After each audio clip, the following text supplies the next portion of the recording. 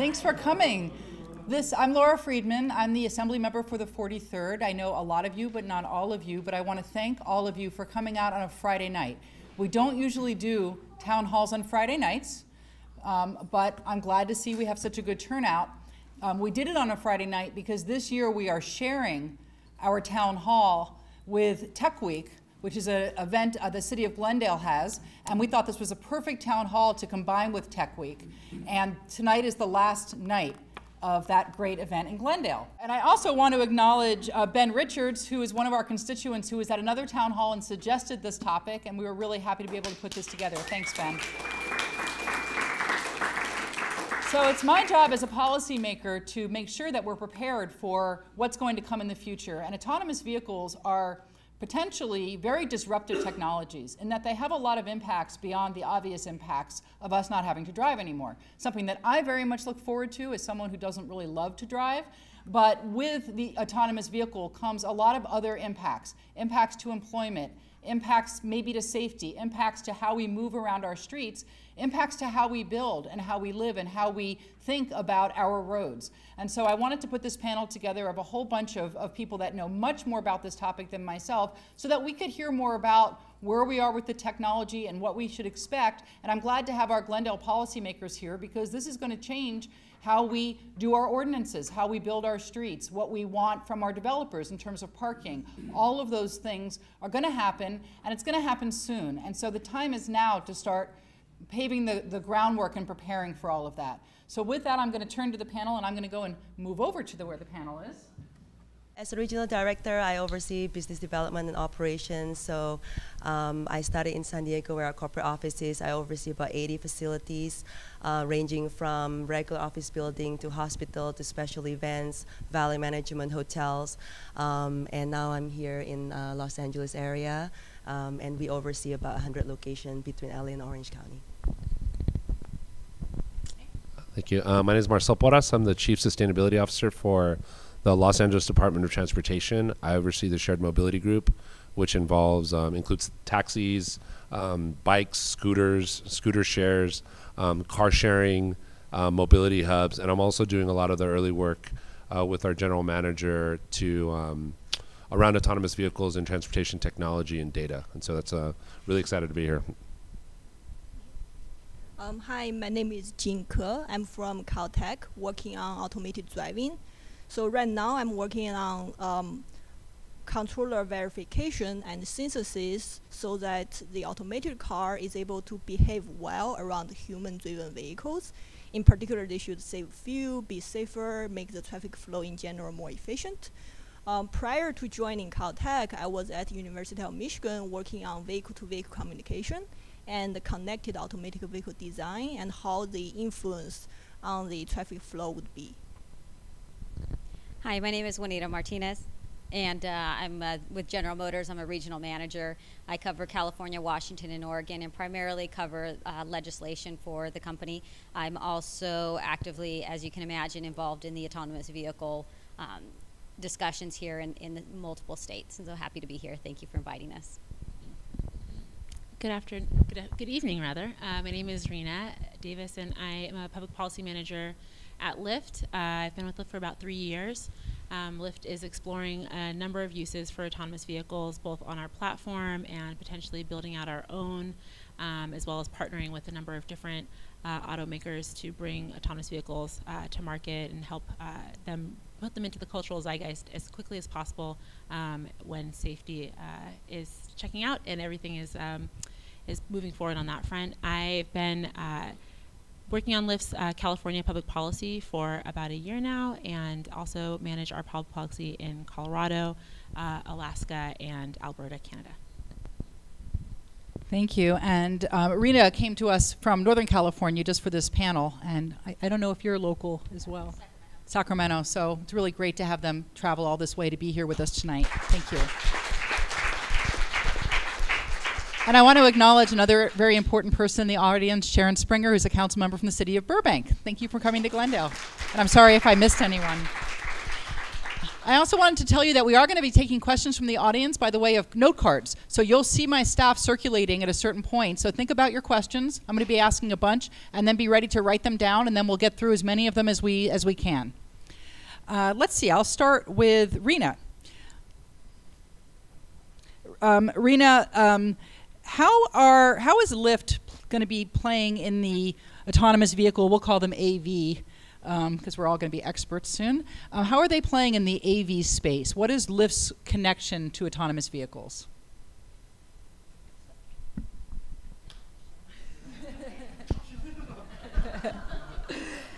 That's a great question. So Lyft is thinking about autonomous vehicles in a couple of different ways. First and foremost, I think the Lyft that most people use, that you may have used to get to this event this evening, you open up your phone and you get a ride and you have a great conversation with your driver on the way there, or not, maybe you're on the phone, and you hop out and you kind of go about your day. And what we would like to do in one space is to put an autonomous vehicle in that car mode, so that you're doing the same exact thing. You're opening up your phone, you're hailing a Lyft, but the vehicle that comes to pick you up is autonomous. And what we see in the next 5 to 10, 15 years is that there will actually be an increased need for folks to be in those vehicles. So you won't, kind of get into your Lyft in 3 years and there won't be anybody in there. There'll be a safety driver, there'll be somebody who's there testing the vehicle along with you and ensuring safety, and will be able to take over should they need to.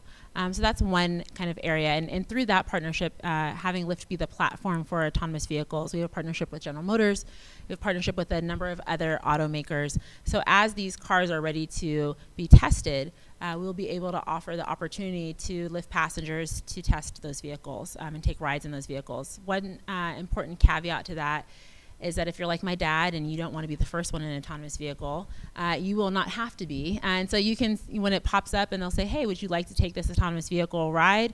You can decline, and you can decline until you're comfortable. And you can say no every time, and there's no penalty to you. And when you are ready to experience an autonomous vehicle Lyft, then we'll be right there waiting for you. So that's kind of one area that we're working on. And then second area is that, one of the things that our partnerships do is we are able to leverage the technologies of other folks onto the platform.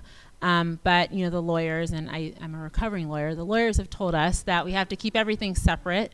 So their data is their data, our data is our data. And we truly felt that in order to build the best autonomous vehicle platform, that we would want to understand the way that these vehicles are functioning. And so we started L5. We have an office in Palo Alto, which is outside of our San Francisco headquarters, where we're actually building autonomous vehicles and testing autonomous vehicles ourselves. So we've hired a number of different folks from the automotive industry. We also have an office in Germany that focuses on autonomous vehicle technology. So we're looking at it from a few different angles, and we're really excited about the different emerging technologies that are coming to market, and how we can implement them safely and give folks the experience of autonomous technology. Great. I felt like autonomous vehicles all of a sudden got very real for me when I heard that General Motors is so heavily interested in autonomous vehicles.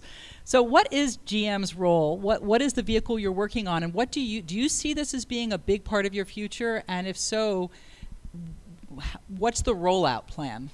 How many years is this for my daughter, or is this for me? I think it's going to be for all of us here in the room. And GM is really excited about moving into this technology. And this isn't a technology that we just started looking into 5 years ago, 10 years ago, 20 years ago. This is something that we've been working our way up to for the past 100 years of our development. If you're in a vehicle right now and you have power steering, if you're in a vehicle and you have power windows, if you're in a vehicle and you have anti-lock brakes, these are each steps that we have taken over the years to get us to where we are at now. So this isn't something that we just woke up one day and our Mary Barra, our CEO, decided that this was something that she wanted to do. This is something that we have been working toward for 100 years, and we're very proud and excited about this technology. We took a very giant step in 2016, and we acquired a company called Cruise Automation in San Francisco. Now, they have been doing all of the installation of the vehicles and doing the testing. What we decided to do was to acquire the company and then install that technology onto our vehicles, which was the Bolt EVs, which is our pure electric vehicles that go 238 miles per charge. So we're very excited because that's the fleet model that we're looking at, and that's the technology that we're looking at.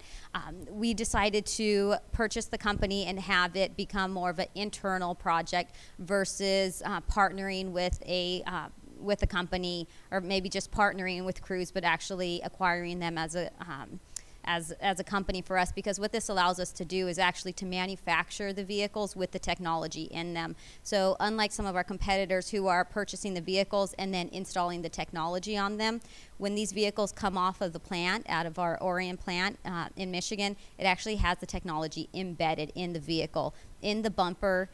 Inside the bumper is actually where some of the sensors are. Inside the mirrors is where the technology is. So it's not going to be necessarily just something that's sitting on the outside, but we felt it was important for safety for us to be able to have full control from the ground up with these vehicles. And so we are very excited that we've opened up a full line in Michigan to start developing this technology and really putting it into the vehicle rather than it being added to the vehicle. Great. Jinji, you come to this from the scientist side. Can you talk a bit about where the technology is in terms of what's most people's biggest concern, safety? Where are these cars right now, and where do you see this technology going to where you would feel comfortable that it's completely safe to deploy? So to start with, we have 6 levels of the autonomy. Can you all hear? Just want to make sure. Yeah. No. Alrighty, sure.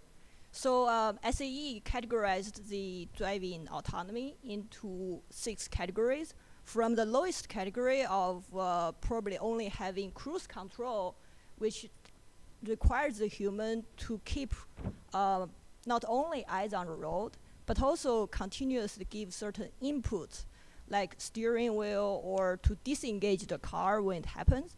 So that level, we don't have any problem in terms of scientifically. And the second level is, or called level 1, that's we would have connected, would have this lane keeping or adaptive cruise control. And that part is also very sophisticated academically, so we are fine with that. Then we get into level 2, which people say is roughly where the first generation of Tesla autopilot is at, where it requires people to still monitor what's going on, and potentially would allow hands and foot to be away from their tasks. So that is the part where we are getting into some tricky engineering problems. So scientifically, we are ready in terms of solving those problems analytically, but being able to design a system that it is able to perform smoothly, that's still something interesting to look at. Then start from level 3, that's when things get tricky, because that is when we start to allow people to not monitor what's going on, but we still require the human to take over when anything weird happens. And that is a big research area right now. And level 4 and 5, they start to get into a little bit like scientific fiction area. So they are not scientific fiction at all. They are coming into our life very fast. But there are very solid scientific questions we are not fixing yet. In particular, there are problems like when we have to either hit a wall or hit some human, then in that kind of emergency situation, what kind of choice we would make. And so far, we can only solve some equations with whatever utility function we assign to it, but we do not have a good answer in terms of how to translate our ethics or our values into those utility functions. And that's a big thing, and that's not only engineering, that goes across many of those science and engineering fields, and that is really interesting right now. Great, thank you. So Marcel, what is Department of Transportation doing right now to prepare? Is this something that's on your radar? Do you having conversations at LA about how you incorporate your daily activities or how you're doing planning to accommodate AVs? And if so, what are you doing right now? Yeah, thank you. So in 2016, we put together a plan called Urban Mobility in the Digital Age. And that really was thinking about how does the LA Department of Transportation prepare for autonomy. And as you can imagine, a lot of that really came down to what are the existing functions that we do, and how do we organize ourselves as a department? What are the things, how do we manage data? How do we communicate data across the taxi group, the transit group? How do we use our traffic signal system to really organize travel and traffic through the city of Los Angeles, and really like kind of laid a baseline, understanding that we were probably also going to need to have a change in the way in how we staff and the skills that we have as a department. I think for a long time, the Department of Transportation has been very good at doing one thing, and that has been moving vehicles. But as we've started to think a little bit more about the impact that vehicles have had on cities, the way that freeways have torn up communities, and this kind of reemergence to creating neighborhoods and communities, we're starting to think really thoughtfully about what is the role of AVs, right? And how can this new technology improve our lives rather than further separate our communities? I think there's a couple of different scenarios. There's like this utopic, everyone is, having a good time drinking a glass of wine on their way to the theater with their friends. They can move further out, but I think some of the early indicators that we've seen from the rise of TNCs like Uber and Lyft is that it does change the way you think about mobility, but what are those negative externalities that could happen if a city doesn't really get in there and engage and manage them? So when you think that congestion has risen with the rise of Uber and Lyft, right? Emissions have increased according to a UC Davis study that's done that. But it is up to us as city and state to really make sure that the impacts of these new technologies are having, that they're impacts that positively impact our lives. And so for us, we've been really focused about what we do best as a city and what we've done forever. So when you think about what is the role of a DOT in a city, you encounter it every day. The traffic signals, right? The parking, the red curb, the lane stripings. We are very much at all times as a city in control and in organizing our public space and our public activity. Now, and what we've currently used are really like analog tools, a stop sign, a red light, a parking meter, but really in the way that that technology companies have started embracing technology to manage these fleets in real time through really complicated algorithms, the city really needs to do that as well and really look at how we can evolve these analog control systems that we have and make them digital. So how do we as a city make sure that we know where these vehicles are, how that those vehicles are engaging with the city's digital infrastructure to say, hey, I would like to park there. And instead of looking at the complicated parking sign, it's already digitally coded. And the city itself, the digital infrastructure, can respond to that vehicle and say, yeah, you're good to park here. Or it can say, you can use this travel lane at this time because guess what? You're a shared electric autonomous vehicle. So it's again using what our policy priorities are and our outcomes to engage that. But that work is really just starting. And one of the really cool examples that we're using right now is this. Are you guys aware of all the scooters that are like? So LA is really leading the nation right now in using this concept of digital enforcement and management, and we're co-developing with other cities in real time and sharing the open source code. We are actually meeting with Uber at their headquarters in Santa Monica on Monday because they bought a bike share company, and it's not me and you know, Rena, like the government affairs people, it's like our engineers. And so we're having our digital technical engineers meet with theirs and saying, the rules of the game haven't changed. The city still wants to control and know where you are and give you permissions. And so, but we're going to do that digitally. And so this is the code and the API that we expect you to abide by. And so that's been really exciting, and I think is really laying the foundation, even though we're just doing it with scooters, actually is laying the foundation for autonomous movement and then even drones, because those are actually going to come to really quick. Great. Well, one of the things that's the most exciting to me about the idea of AVs is the efficiency of them, not just in terms of the driving and the congestion, but for land use. And so much of our land is used for things like parking lots. So if I didn't have to have a car, if we all just sort of called up fleets of AVs, I don't have to have a garage at my house, or I could actually put things in it. Although I don't have a carport, but you know, the idea of not having to require developers to build parking lots on their buildings in the future means a lot less cost to build, and potentially being able to bring rents down, because those costs then don't get passed along to the renters or the people who buy the units. Not to mention just all of the space right now that are parking lots that could one day be reclaimed as housing or as parks or as other things. So my question for Claudia, given that you're in the business of parking lots, how do you see AVs impacting your business? And is your business going to be out of business, or is there a way of, I assume these things still have to be stored somewhere. Yeah. They're not all going to be driving around all the time. And I think that you have some slides also of some visioning that your company has done. So if you want to show those to us now, maybe this is the right time. Absolutely. Well, yeah, am I going to have a job in 5 years, in 10 years? In reality, in the past, you know, just a real life example. Our company started in 1950. Our parking industry has been evolving the past 68 years.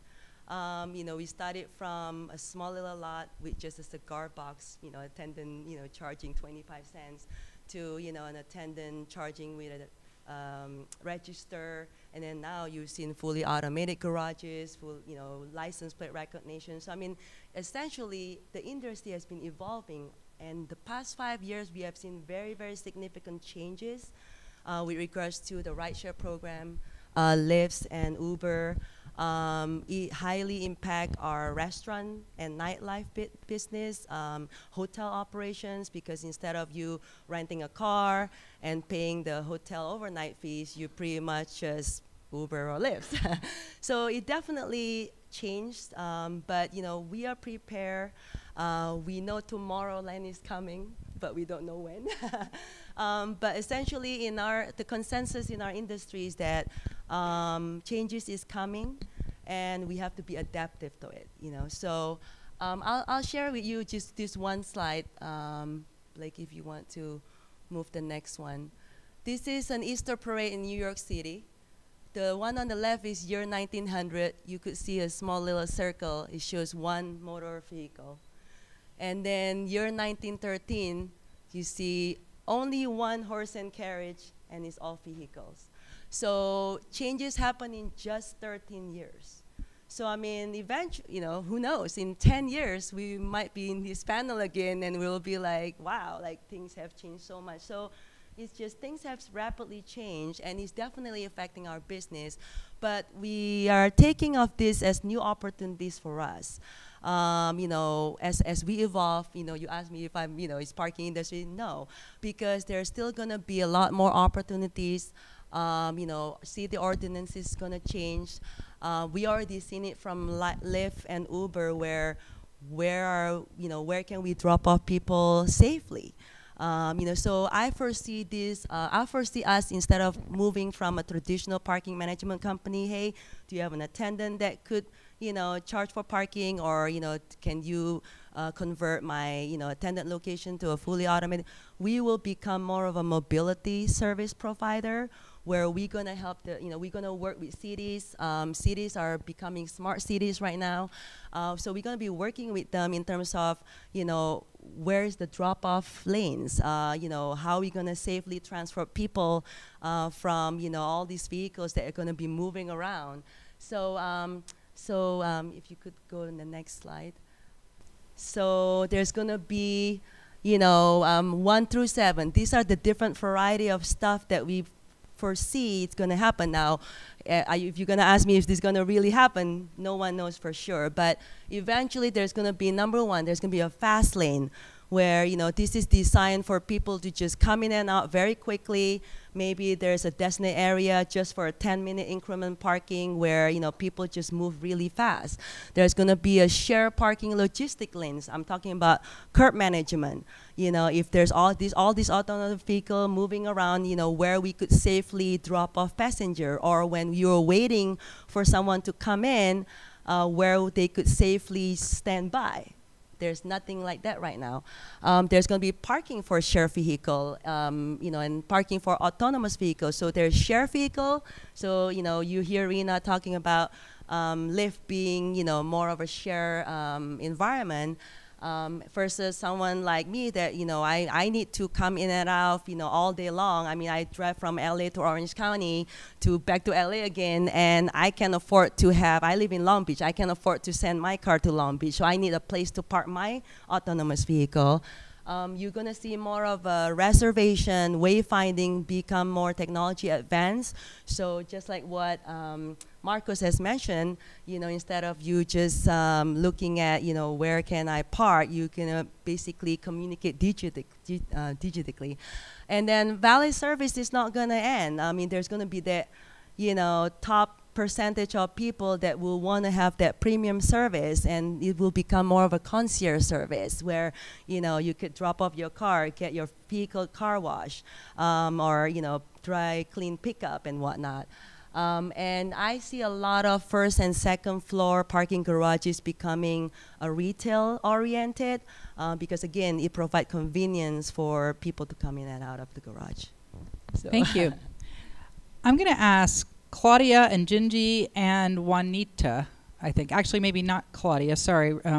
Rina, ask all of you, if you had to bet, when would you bet that you have your autonomous fleets in circulation, not on a testing model, but actually kind of like that second slide of maybe there's a few holdouts, someone has their classic car that they love and they love driving it. But when is it going to be the standard to have autonomous vehicles on the road? Are we talking 3 years, 10 years, somewhere in between? What are your companies seeing, and what do you think from the scientific side? I'll let whoever wants to start. So I think actually that we'll see these in our lifetime, which is what Anita was saying. Within 5 to 10 years, you'll start to see autonomous vehicles. I think there's a few things that will impact the availability depending on where you are. A place like LA, where you've got relatively good weather all year round. Not a lot of environmental factors to deal with. There's hills, but you could kind of cordon it off into areas that are more flat. I think you'll start to see autonomous vehicles on your streets very soon. I think part of it as well is there's some regulations that will need to be kind of brought along, and the California Public Utilities Commission is the entity in California that oversees autonomous vehicles along with the DMV actually. And so it's a two-part system in which both of these entities are regulating autonomous vehicles.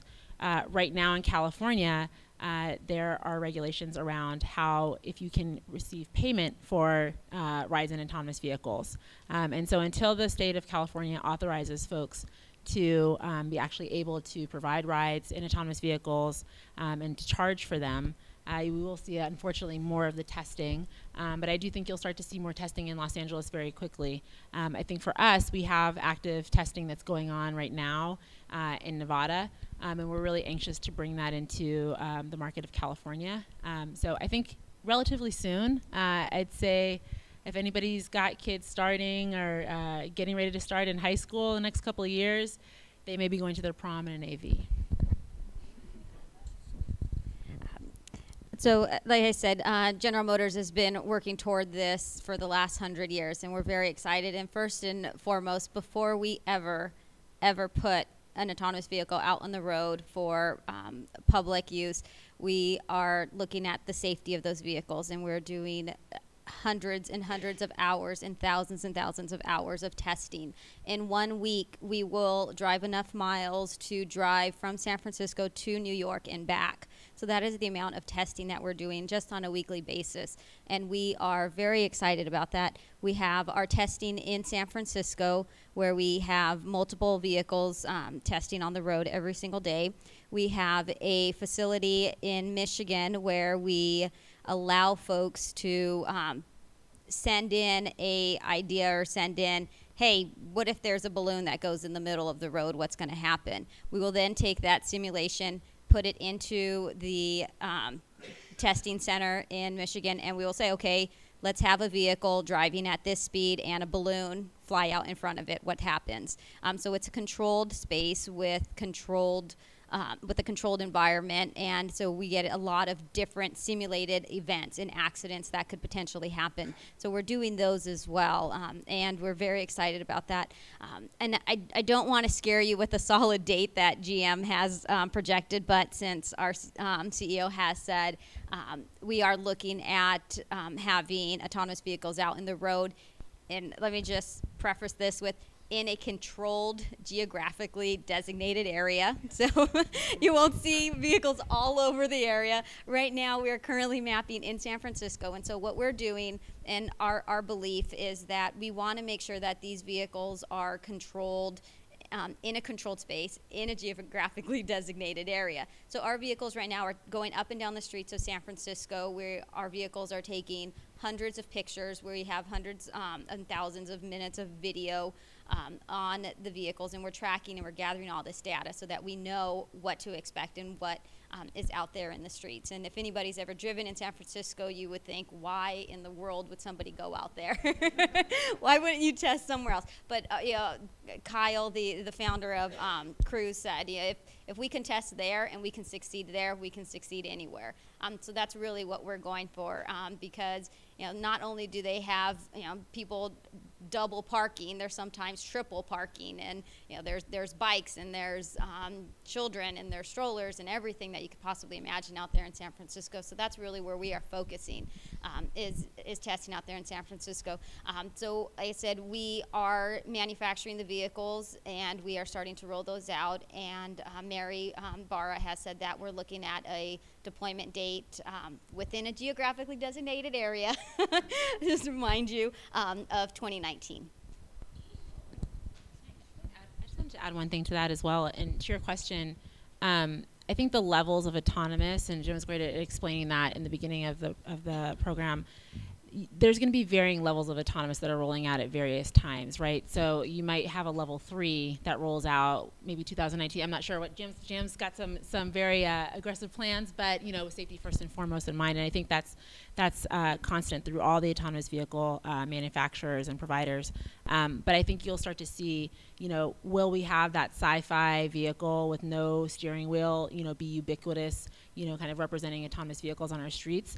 I don't think we'll see that for some time, but we will see different levels. And you may get into a vehicle that seemingly is driven by somebody, but they don't have their hands on the wheel, and that is a level of autonomous that can help also to get us comfortable, right? With these, a lot of it is how comfortable are we as a population? How much are we trusting the safety, knowing that all these companies will not put something out until it's safe, but that we still have to make that extra leap as well as a culture.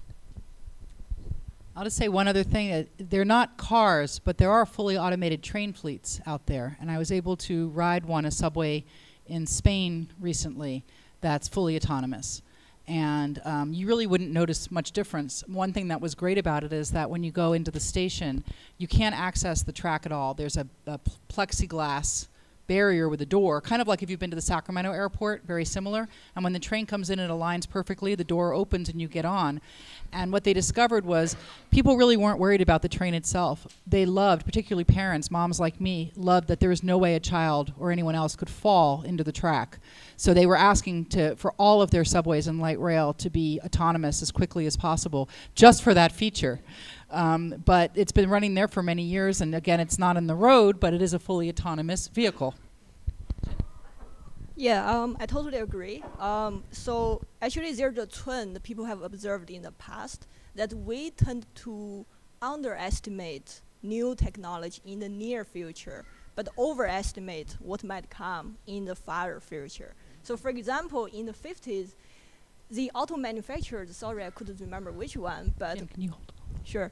One of the auto manufacturers actually already envisioned the full-on automated driving with no steering wheel, no nothing, and it's a family of 4 playing cards in the car. And we are like 70 years from that and still trying.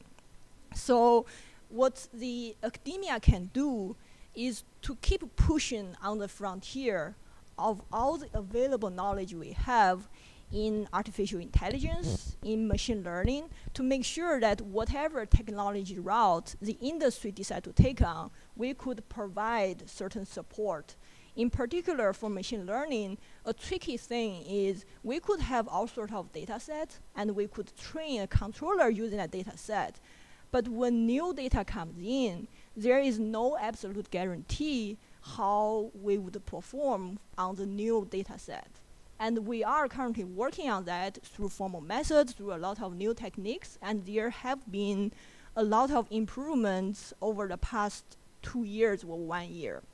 So there are a lot of smart people working on this, but indeed, as our industry friends have mentioned, they would still work with a very high guarantee in familiar environment, in environment where we have complete map. We have a lot of testing procedures already done. And a lot of times it's not because we couldn't deal with new environment. It's purely because when we deliver something to the end user, we want to be absolutely sure that we have the redundancy in the sensor. If something breaks down, if one of my camera is not working, then we are still fine. If my LiDAR breaks down, we are still fine. And that redundancy is a very important engineering problem. In particular, I come from Michigan, where unlike San Francisco or here, we had huge snow. And whenever that falls, computer vision start to have problems. And the snow could totally cover the stop sign. And when that happens, we have to infer that here's the stop sign from the other motion information or from other clues on the road.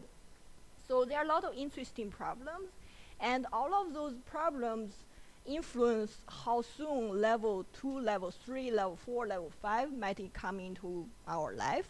But I think our industry is really very brilliant, and they are standing on the frontier in this, in the sense that they know what the problems are.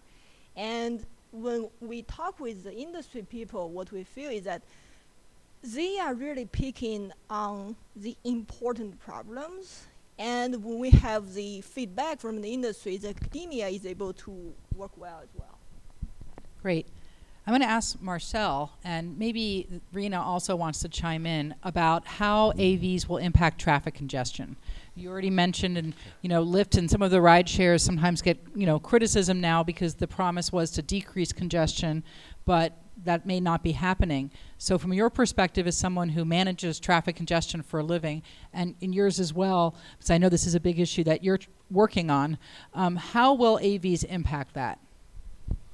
Yeah, so I think, again, there is like the utopian vision of AVs just being all in sync and moving in a very coordinated fashion. I think that's beautiful, but I think that it also, one of the things that we're not contemplating or that we think must be a given is, you were mentioning, I'm going to park my AV over here. I'm like, we actually think that AV, there shouldn't be private ownership over AVs, right? I think we see them as a fleet, and I think as a shared fleet to ultimately, or I mean, people could own their own AV, but I think it's we're moving away from ownership in that stuff, and I think it's going to be more mobility as a service, and so I think you see a lot of I think there's a reason why Uber and Lyft bought scooter companies and bike share companies. It's because a lot of these shorter trips made sense in scooters or are on bikes, right? I think that,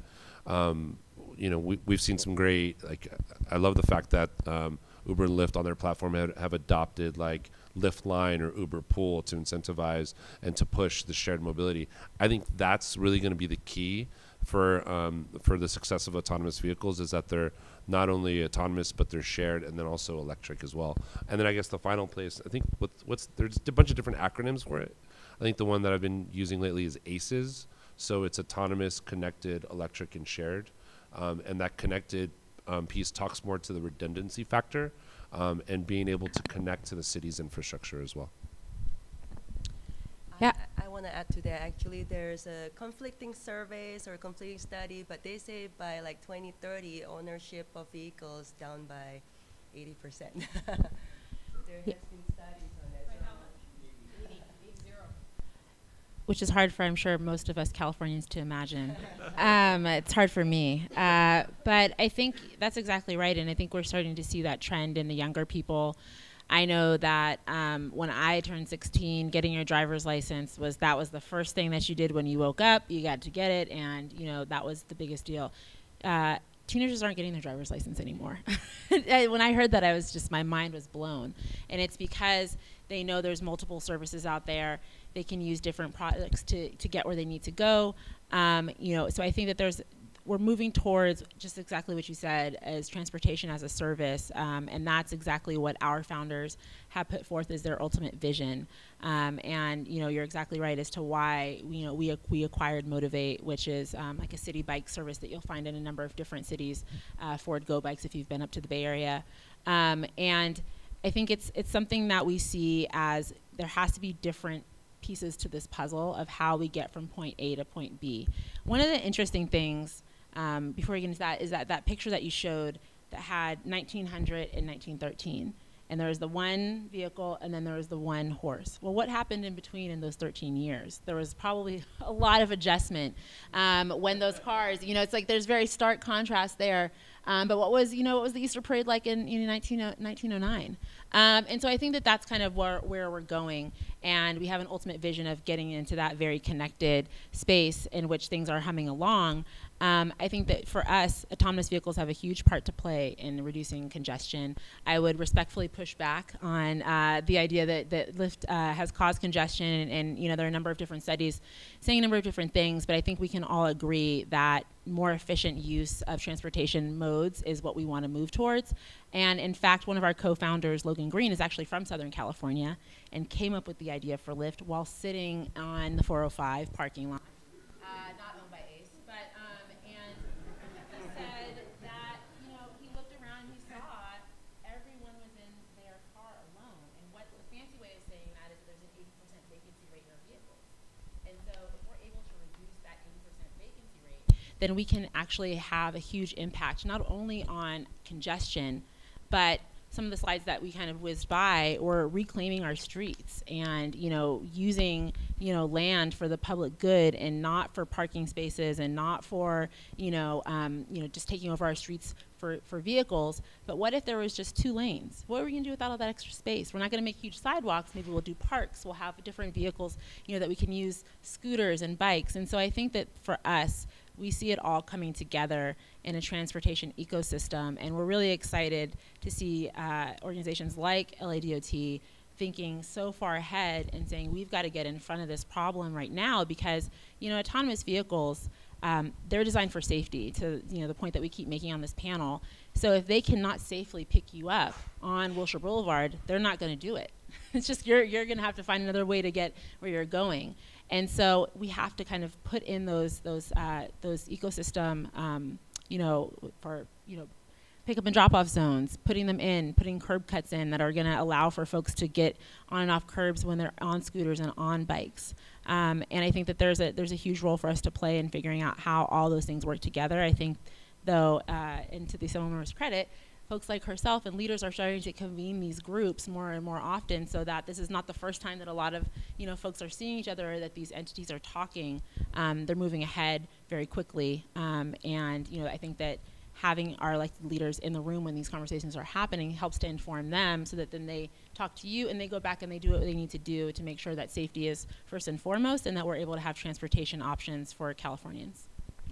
I just want to add one last thing. I think the one thing that I forgot to mention is that mass transit is still going to be a huge key component of moving people in the city. Nothing can move people more efficiently than mass transit, and I think we're looking forward to the build out of the Measure M, Measure R projects, and I think figuring out how we can organize all these other mobility solutions to complement that infrastructure is going to be key. And I'll say one last comment. So sorry, one last comment on that. But and I think that what it's really important to note is that in Lyft, what we've seen is taking a look at our data.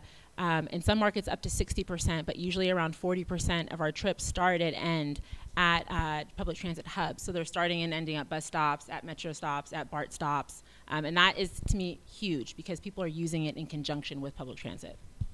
One of my favorite tweets that I ever saw was someone who's a transit advocate, and he was talking about people being impressed with, showing off their cars. And he said, your car, your Porsche. He said, today I got to work in a $30 million vehicle, chauffeur-driven, with 600 of my best friends. So I think that's a great way to look at it. Let me ask Marcel and anybody else who wants to answer, and since we have a couple of city council members here, given that this is coming in maybe 5 years, maybe less, is it crazy to have every housing development have to put 2 parking spaces per unit that they're building? Is that a crazy thing? Should they be redesigning? What's going to happen to all those underground parking lots? They can't all be movie theaters. What are we going to do? So should city planners be rethinking some of that? And I'll ask whoever wants to answer. We have seen it. We have cities basically change, or make it more relaxed. In San Diego, for example, some of the new development, instead of you requiring, 2 per thousand or 4 per thousand for office building, they requested what is called a transportation management plan, and they consulted with us and say, basically they have to prepare a plan, and most of the time we basically respond with a shuttle management or an off-site parking, just in case if they are attracting higher density tenants. So that's already happening right now. Yeah, and I think we're seeing it as well, and folks wanting to put in spaces for ride sharing, or wanting to work with us, even in the short time that we've been in this bike space, to make sure that there are docked bike stations and developments, and that's all range of developments from affordable housing all the way up to market rate housing, and I think that's exactly what we should be doing. Of course, we shouldn't eliminate parking spaces. People are we're still closer to 1900 than 1913 in this sense, but we still do need to have kind of that pushing that progressive thought around reallocating. One of the things that's interesting in the city of Oakland, we have a housing crisis in the Bay Area and in many other parts of California. And one of the things that you have to do to have an additional dwelling unit is to have a parking space.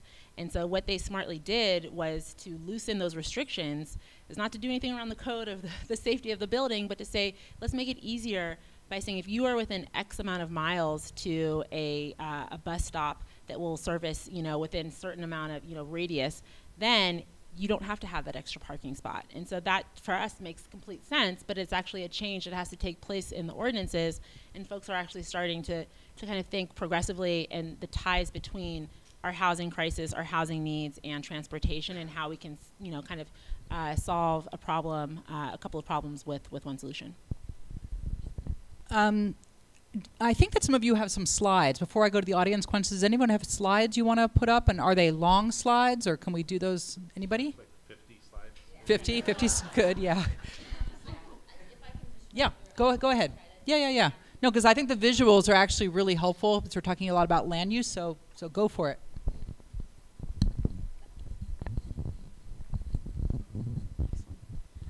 So just real quick, GM's mission with respect to autonomous vehicles is 0 crashes, 0 emissions, and zero congestion. So we believe that the technology within autonomous vehicles is going to help get us to that place. So just, for the traffic fatalities that we see, 94% of those are caused by human error. Autonomous vehicles takes out those numbers. So that's something that we're really excited about. And for the commuters, you're looking at wasting a full week of your life in traffic each year. And so I think it's probably more in LA, but with respect to parking, there is 3 non-residential parking spaces per vehicle for the state. And again, we are deploying our autonomous vehicles with our Bolt EVs, which are pure electric vehicles. We believe that all autonomous vehicles should be electric vehicles. As said here, sort of our mapping out here, our goal is to launch a driverless rideshare service in 2019. I'm not going to tell you what quarter that is, but we are. It could be December 31st, 2019. And this kind of just gives you an idea where I said we acquired Cruise in early 2016, and you've seen sort of the different track and the models of the Bolts that we've used, and so we're here today getting just one step closer. And just kind of to give you an idea, a little sense of what autonomous vehicle levels are. So kind of horse and buggy sort of over here on this space, absolutely no control, no wheels, no brakes on level 5. Right now, if you're getting into your vehicle, you're probably getting into a level 1 vehicle. If you have made the amazing choice to purchase a Cadillac, you are probably getting into the level 2 here, which is a Super Cruise and Adaptive Cruise. So with respect to level 2, what you're looking at with that is you're looking at the ability to drive in on the freeway without your hands or feet on the steering wheel. So we do have vehicles with the Super Cruise with that model. So you can purchase those in. Those are on the road right now. That's also when you kind of look at maybe like a Tesla. They're still in the level 2. We're not. Nobody actually of the OEMs right now. The auto manufacturers are manufacturing level 3s yet, so you're not seeing any of those on the freeway. You have some more of the international companies that are looking at more level 3 than the domestic, what we call the domestic kind of. OEMs that are looking at level 4, and this is when GM talks about deployment in 2019. We're talking about level 4 vehicles. Well, now what level 4 vehicles would mean is there is no human driver in the vehicle. There's no wheel. There's no brake pedals, but it only functions in a geographically designated area. So we would pick, for example, here, Glendale, it would just be a certain area within the Glendale service. And if you wanted to go outside of that, then we would automatically partner you up with a vehicle that has a human driver in it. But if you're within the mapped area that we've created, you'd be able to travel, and that would be a level 4. And then level 5 is the ability to be able to drive anywhere in fully autonomous mode without having a vehicle, without really having limitations. And that, I think, is where some of our competitors are looking at, is more of the level 5. We like the idea of a little bit more controlled area, being able to pull the cars back if we need to. So that's what GM is talking about when we're talking about level 4. And just kind of give you an idea, this is the plant that we are manufacturing the vehicles out of. So you can see from the top down, we are having full control over the vehicles and what's inside of the vehicles. And we've produced and submitted the safety driving report. There were a few out there that I put on the table, so if you had a chance or if there's still some, please feel free to grab those. And that just gives you a sense of sort of where we are, what we're doing, what our vision for AV is, and how we are rolling that out. Real quick, I don't want to go into too much detail, but just to give you a little more comfort, since I know you guys are all going to run out and jump in one as soon as you can. This is what we're looking at. We have 14 cameras, we have 3 radars, we have 5 LiDARs, we have 8 radars down in the bumper area, and we have 10 ultra short range radars. So you're not talking about a vehicle with a single camera on top spinning around. There's a little bit more thought that goes into these vehicles and a couple more products that we attach to the vehicles. And like I said, because we're manufacturing them, we're actually able to build the product and the technology into the vehicle, not as an afterthought. And is that connected to link on that? Okay. It's not doing it. Okay, so imagine, you can close your eyes and imagine right now, is this was a video, and you can actually look it up on YouTube if you want it. It's called Dolores Park Cruise, CRUISE, and it's a video of one of our drivers actually driving in autonomous mode to Dolores Park in San Francisco. So you can see in real time the gentleman's hands are off of the wheel. So this gives you an idea of this is happening. It's actually out on the road, and it's moving. And so just kind of, just more of a visual of what we're doing, what our vehicles look like, and what they're seeing. Looking at trying to figure out the unpredictable circumstances and the conditions. We're testing for those, and we're really, it's something that's really important to us, is what are the things that people can do. How, is there a kid that's going to run out in the street? How are we going to react to that? How can we tell the difference between a kid standing on the street? I have a 4-year-old, so one of my concerns is if my 4-year-old's sitting on the corner, I want that car to know that that's a 4-year-old. That isn't a trash can, or maybe she's walking our dog, and our dog is twice as big as she is, and I want that car to be able to know, is that a dog or is that a child? And that's stuff that we are testing for. And so just give you what we're doing with respect to our training. We have 2 operators in the vehicles right now. We have something that we're very proud of no cell phones allowed in the car, period. So when our drivers or testers are in the car, they're fully focused on what they're doing. So there are no cell phones. Even the one in the passenger seat. We're working with law enforcement.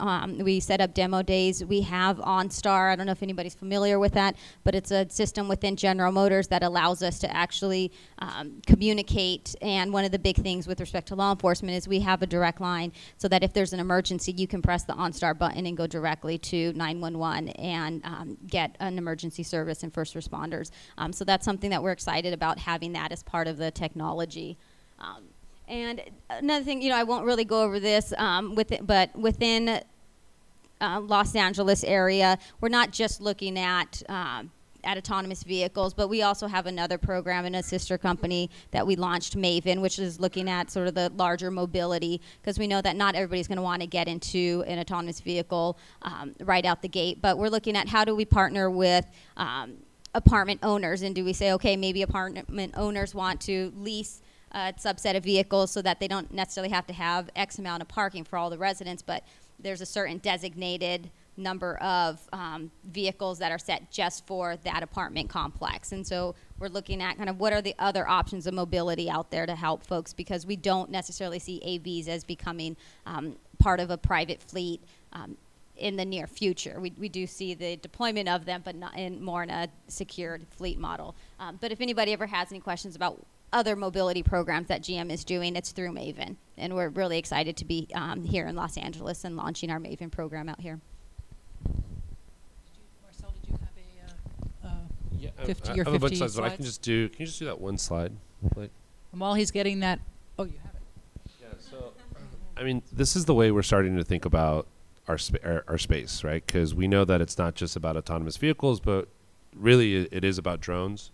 And so I think that we're looking at a future where we define space vertically and horizontally, and we understand where things are moving through our space, right? And we can assign value to them, whether that's a cost assigning, whether we're helping to route trips.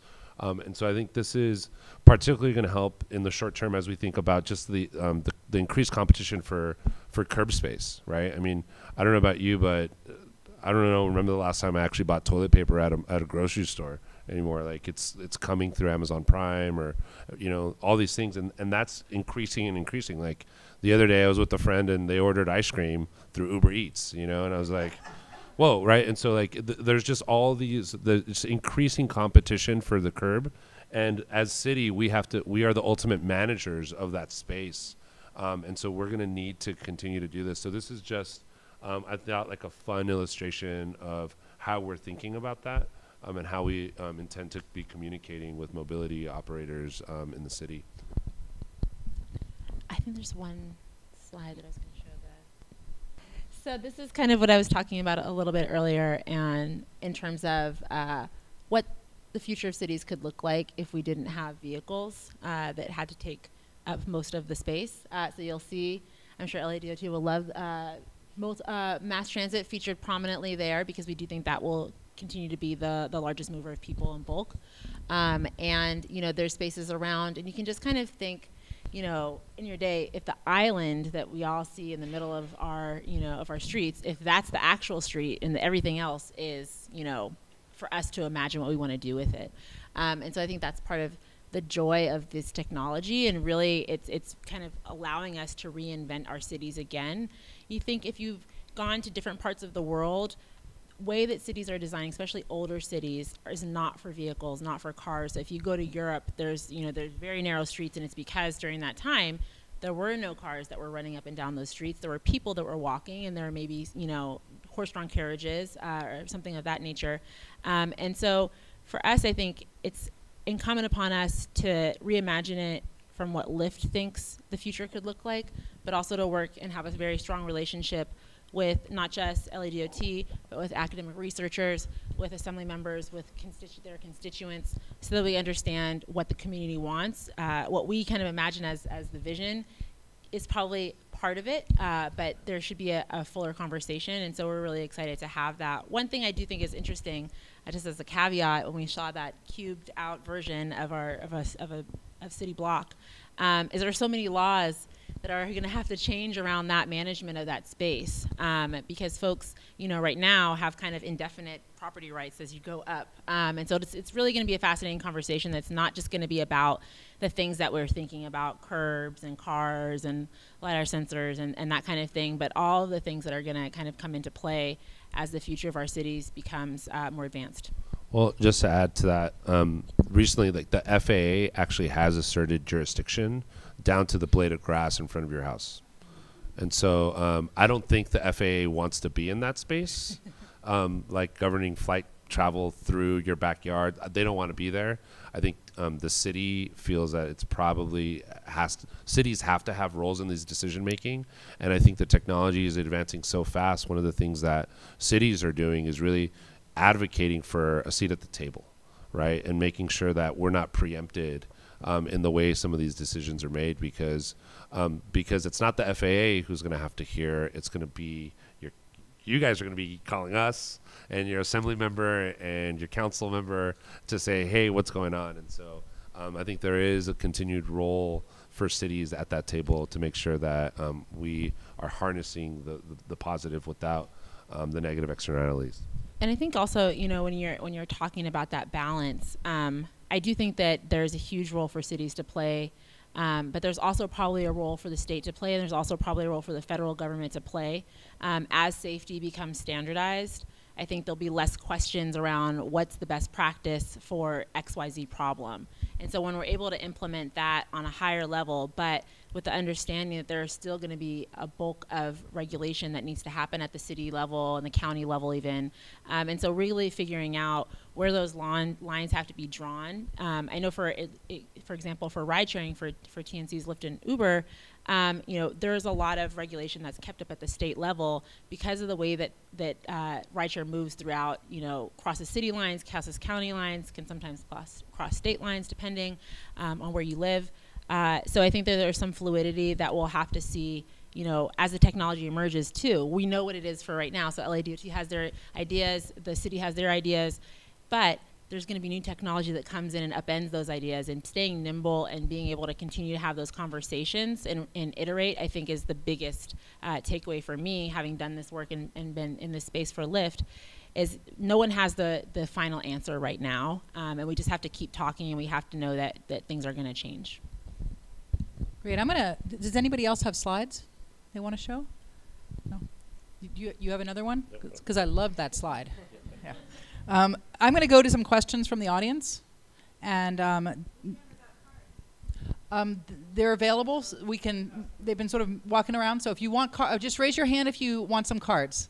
So I'm going to start, and we still have some time, so we'll get to as many as we can. I have two questions about jobs. and the impact on jobs. There's the one of the questions is about what happens to the Lyft drivers and the taxi drivers. The other question is an interesting question, is that which is basically if there are companies that are later adapters and they still have human drivers, is there a worry that those drivers are going to be pushed to perform more and more and more to keep up with the cars? And is there any sort of thought about how to sort of finesse that transition?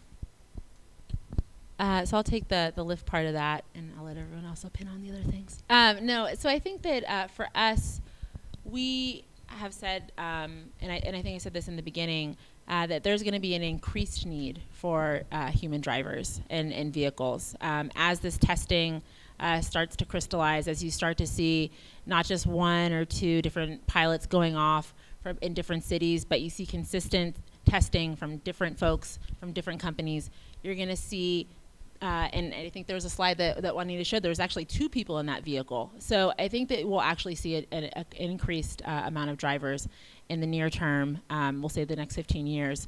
But I think it's also an interesting transition. There were folks that used to drive horses and buggies, and they did not have a job after the Model T started to iterate. So by 1913, those folks didn't have employment in the way that they previously did. And I think that there's, rather than kind of looking at it as something that's going to put folks out of work, is that there's an opportunity. There are going to have to be servicing centers. There's going to have to be people at those. It's not just going to be one attendant at the ACE parking lot anymore. There's going to have to be multiple attendants for all these different lanes. And so I think that there's going to be an emergence of a number of different opportunities. And I think for us as a company, we're interested in figuring out how we can provide opportunities that will work within whatever Lyft's eventual business model ends up being in terms of autonomous, and maybe there'll be a couple of different models, and there'll be different spaces for different folks in those models. One of the interesting things is that for scooters, for our scooter permits, many companies actually use independent contractors to go and pick up and drop off these scooters. In our application and in our practice, we actually have full-time employees that are doing that.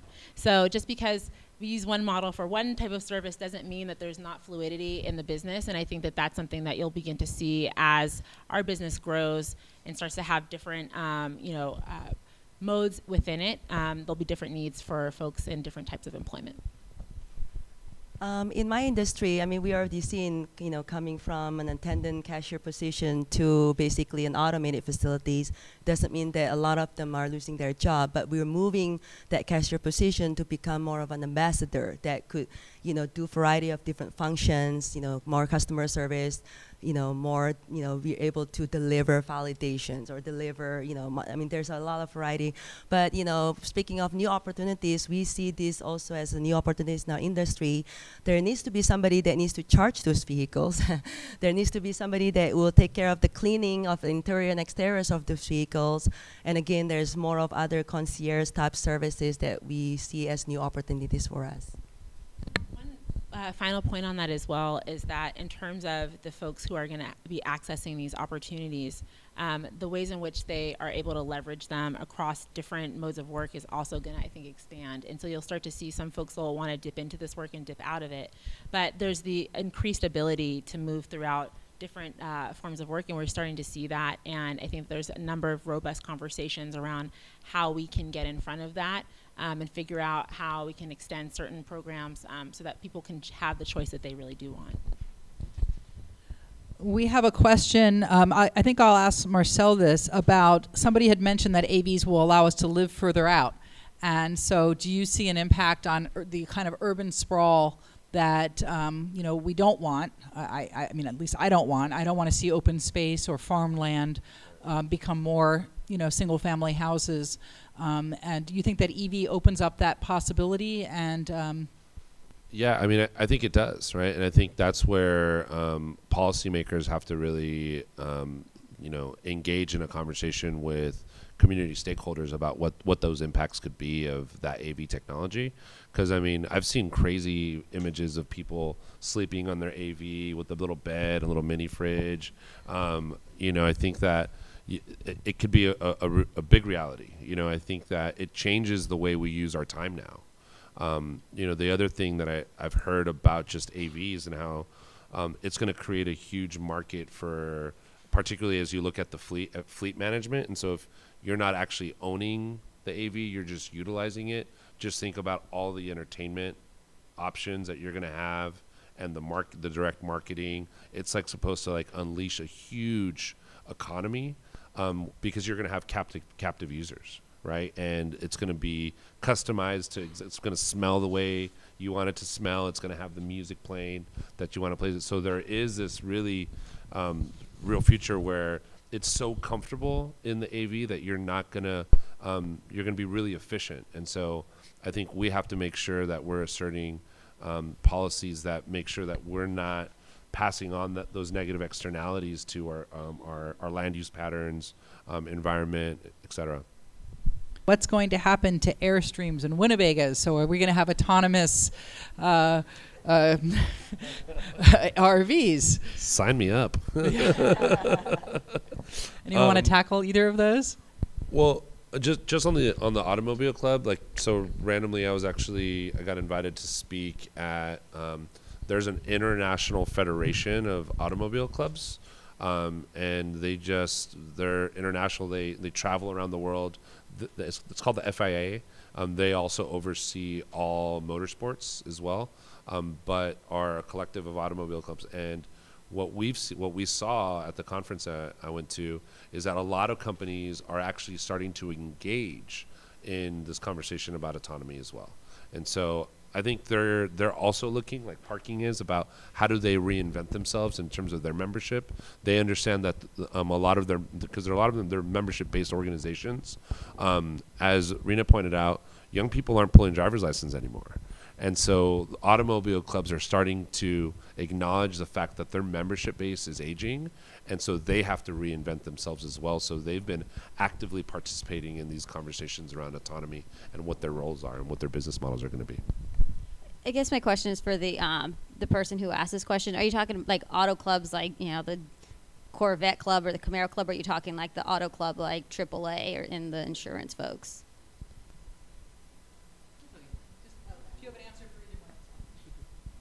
Well, if you're talking about the insurance folks, they are actively at the table. They are part of the process. They've been very active with legislation and at the DMV regulations. So we've been having numerous conversations with them because with respect to insurance, what they need to figure out how they're going to start pricing their policies. And so that's something that I know that the insurance companies are very concerned about. So we have all been having that conversation about what is the future of insurance, insuring these vehicles looks like for them. These are great questions, by the way. Thank you all. Somebody pointed out that intellectually they understand that there are potential safety benefits because the AVs don't get tired, they don't get drunk, they have a lot of benefits. But emotionally, it's still a scary thing to give control over to a computer.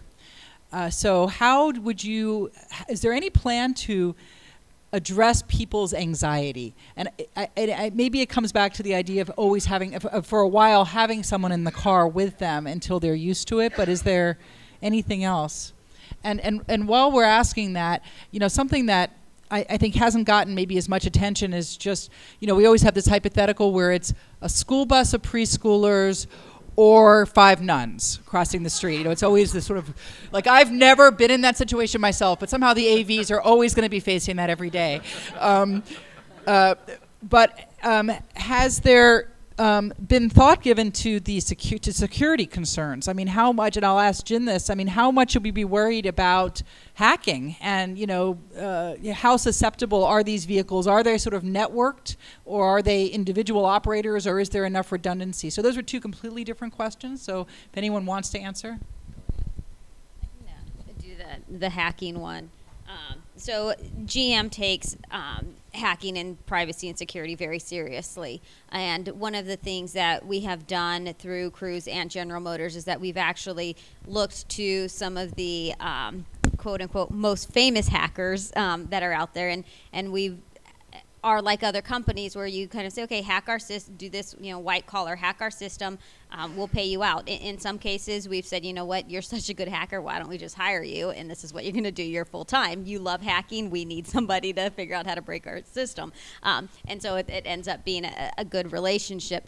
So, we're constantly looking at our system. We're looking at the vulnerabilities of our system. We have people that we've brought in-house. We're contracting with folks. We're doing everything that we possibly can think of. And people trying to break in and to hack into systems are always going to be looking for the next step. They're going every time you roll out a new technology, every time you roll out a new security system, they're going after it. And so we are very concerned about that, and that's one of our top priorities along with safety. And that goes in with safety is how do we protect people, and our vision of protecting people is making sure that we have a solid system and in place, and the way we do it is by having people go after it and go and attack it, and we set up the best system that we can to find those flaws and to fix any of those before anybody else can. In terms of the emotional reaction to folks understanding intellectually the benefits, but still having to, kind of wrap their mind around getting into one of these vehicles. I think we're all struggling with that. I mean, I think that, unless you've actually been in an autonomous vehicle, and probably even when you've been in one, you're kind of looking around. But, some of the biggest compliments I've heard about autonomous vehicle rides is how boring they are and how uneventful they are. And so I think it's really just getting that exposure out there to folks. And I think that also, part of it is, it's incumbent upon us, of folks who are actually producing these technologies, to start to introduce them to you. But the assembly member said something earlier that really resonated with me, which is around the autonomous trains. If you've been on an airplane, you have entrusted your life to an autonomous vehicle already. And as we all know, you're much more likely to have some sort of horrible thing happen to you on the way to the airport than when you're in the plane. And so, but these are not things that we're thinking about. We're not thinking about autonomous vehicles equaling airplanes, even though whenever there's some sort of incident, all it's about, when did they assume control of the plane, and how did that happen, and going through the black box and kind of figuring out the autonomous technology and where there was an issue. And how infrequently these things happen. And so it's a very rare occurrence, and I think that that's a similar kind of cultural zeitgeist that we'll start to see applied to autonomous vehicles, albeit probably much further in the future. But we have to, the Wright brothers were there, and folks thought they were crazy initially, and now we're all zooming around on planes. And so I think that there's just a progression that has to happen with folks starting to normalize and seeing these testing, participating in one, and then potentially getting into an autonomous vehicle on some sort of shared platform, to maybe when the prices are such, purchasing their own autonomous vehicle and then putting it into a shared fleet. I think one of the interesting things that Marcel was saying in terms of, they believe that all vehicles should be shared. We believe that even if there is private ownership, that they should still be shared. And so you'll have someone who may be part of this percentage of folks that can't afford to purchase an autonomous vehicle. That autonomous vehicle, to your point, I can't afford to send it all the way back home. It's got to stay close to me because I've got a meeting in an hour that I've got to get to. So what's it going to do in that interim time? Well, maybe sometimes it's going to go and park itself, but then maybe sometimes it's going to hop onto one of these platforms and then offer a few rides. And because of the technology and the data that's going to be upfront known to these platforms, they're going to be able to schedule it so that that car will be back to pick you up in time for your meeting. But in the interim has been able to provide rides to other individuals, so it continues that shared mobility incentive. So we have about 10 minutes left, so I'm going to run through these, and if you guys can try to, I'll let one of you at a time answer as quickly as we can, because I want to get to as many of these great questions as we can. Someone asked about where we are with autonomous trucks. Now, I've heard some huge battles in Sacramento with the Teamsters about autonomous trucks, so where are we with that technology right now? Anyone know? Jen, do you know? Sure. So we actually got involved with some connected automated trucks research. So in particular, the idea is to use vehicle-to-vehicle communication to help trucks save fuel. And the idea would be if there is a leading truck driven by a human driver, and then there will be a bunch of either automation-assisted or fully automated vehicle that would allow the trucks to drive closer to each other. Then there will be less air drag. And that 1% of air drag translates to 1% or 0.5% of fuel saving, and that's huge because engine research people, they struggle a lot to improve like 0.1%, and trucks eat a lot of fuel, so that's huge right now. Okay, how will AVs deal with people with disabilities? Sight, hearing, paralyzed, is this something that's going to be available to them? So the California Public Utilities Commission is actually putting together an advisory committee to actually start looking at these questions right now. The City of Los Angeles is going to have a couple people on that panel as well, and I think they're going to be working that through this, the PUC. Okay, someone asked a very specific question. It says, will GM give Cruise its tech back if they can't get the job done? Yes or no? We have 110% faith Cruise will get the job done. And it's GM now, so we can't give it back to anybody but ourselves. Someone said, how much is the privacy of consumers and users a part of the conversation when it comes to AV shares and just, you know, using, let's say, your fleet of AVs? Yeah, that's a great question. I mean, I think that's a huge part of, you know, folks' data. A lot of times when folks want to access data from Lyft, they're thinking that it's our data. In reality, it's your data. And so it's your data on your trips.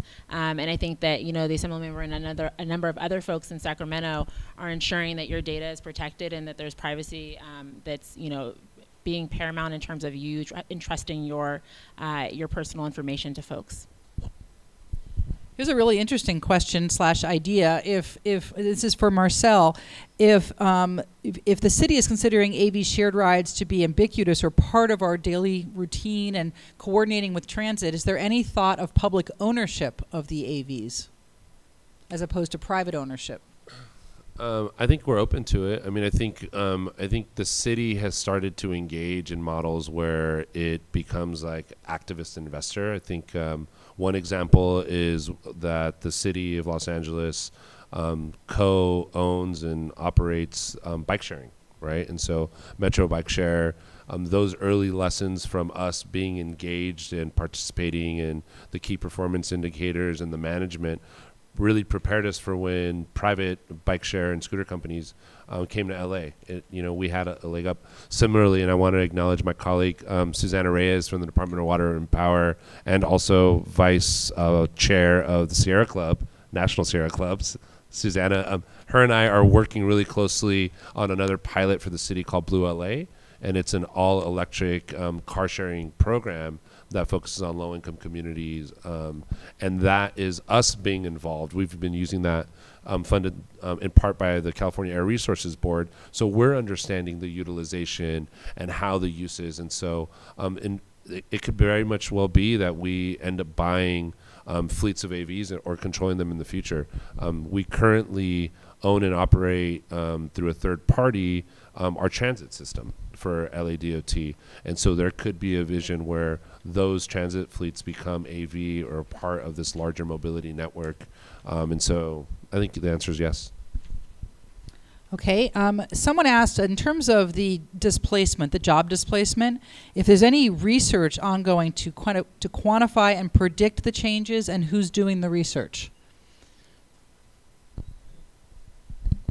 I would say I don't know of any research in particular, but I would say that yes, that is definitely happening. And I think that you're starting to see folks kind of, I think part of it, if you take a step back, is that we don't know what we don't know yet, right? So we don't know what technologies are coming to displace, but there's long been research on automation and jobs and things of that nature. And so that's something that's kind of a known entity, and applying it to new industries is something that's starting to happen. But I think that, yes, so yes. Okay. Someone asks if there is or can there be a database of signs and traffic lights in each city that AVs can access and monitor in real time? Yeah, the answer is yes. That can happen. I think a lot of cities are starting and having conversations about digitizing their infrastructure. I know Sidewalk Labs, which is a Google Alphabet company, they are really trying to take that on themselves. There is a parking company that we're working with who says we can do it. And I think that what you're going to start seeing is, like, remember, these vehicles, like, they have all kinds of sensors on them. And so I'm just thinking in my own mind about, from the private sector perspective, how much of their sensors they're going to be used to monetize another business line, right? So if they're gathering all this data from all these miles driven, they're going to know where potholes are, they're going to know where crashes and accidents are happening. And I could see a place where they're actually monetizing this data, selling it to insurance companies to define clearly more actuarial data.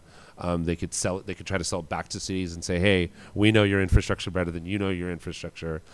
So we're aware of that. We are participating in those discussions and thinking about how we can do it ourselves, because we believe that we need to also digitize our infrastructure so that we're not just relying on these vehicles to drive themselves and understand their mapping. Because I don't know if anyone knows this, but all of these companies have to map the infrastructure before they deploy. They're not using Google Maps or anything. They actually have to go and spend a very robust amount of time driving through streets and digitally mapping everything before they can deploy. And so what happens when the city installs a new stop sign or a new development goes up? So it's like, do they need to go back and remap it?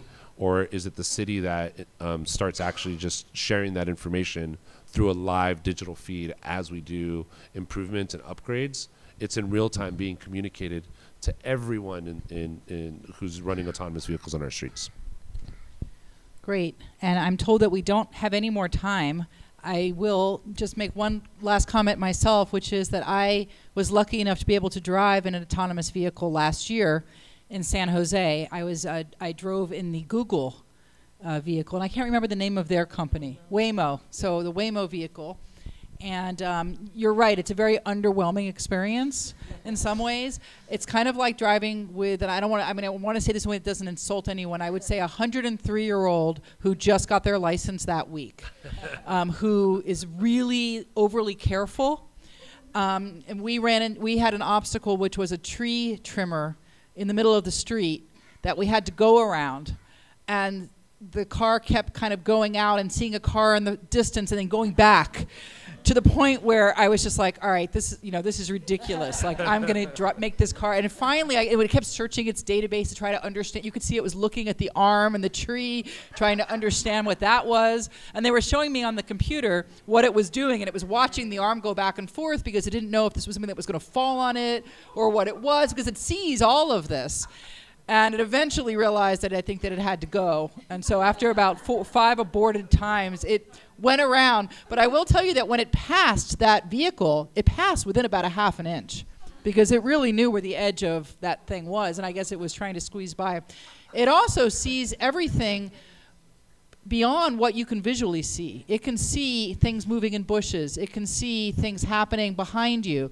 And it's trying, I was told that it's trying to understand what's an animal, what's moving erratically, what's moving in a predictable way, and it slows down when it passes pedestrians. So it's sort of a frustratingly slow and careful drive. But to be in one really does make it real. And there was a wheel that they had their hands near, but they weren't touching it. And it drove around suburban San Jose. So they're coming. And I want to thank our panel for giving us such an interesting and thought-provoking discussion. And thank all of you for your amazing questions. I'm sorry I didn't get to all of them, but thank you for being such a great audience.